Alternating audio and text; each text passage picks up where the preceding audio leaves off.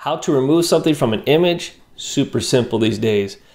Let's use an image I took, or a photo I took a couple weeks ago of my two nieces. I'm just gonna right click, edit in Photoshop. Now I'm in Lightroom here. You can just open your image in Photoshop and be just the same.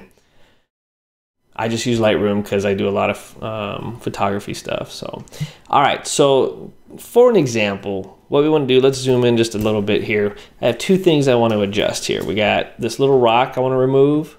I don't really need to, but that's more for an example. And then let's remove this little tag that's right here that I forgot to take off before we gave her the flowers.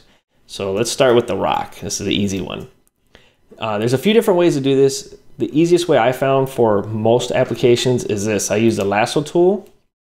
I just draw a circle around. You don't have to be accurate. You don't have to be right up against the rock. And then as long as we are on the background layer, all we got to do is hit the delete key on Mac and hit OK. We're using content aware. What that means is it's going to use all the surrounding pixels to build our image when it removes it. Now to deselect, because you got to deselect before you do anything else, it's Command D. And let's go ahead and move back up here.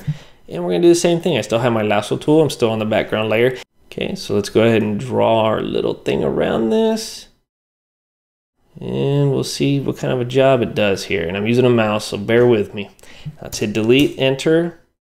There you go. Is it perfect? Probably not. But after we deselect and zoom back out to the photo there, you really can't tell. It looks a lot better though. So it's pretty easy. That's just one way to do it. And I think if you're not on the background, I think you can hit Shift Delete and it would do the same thing. Or I think you can come up here and do Fill. Hopefully that helps you out.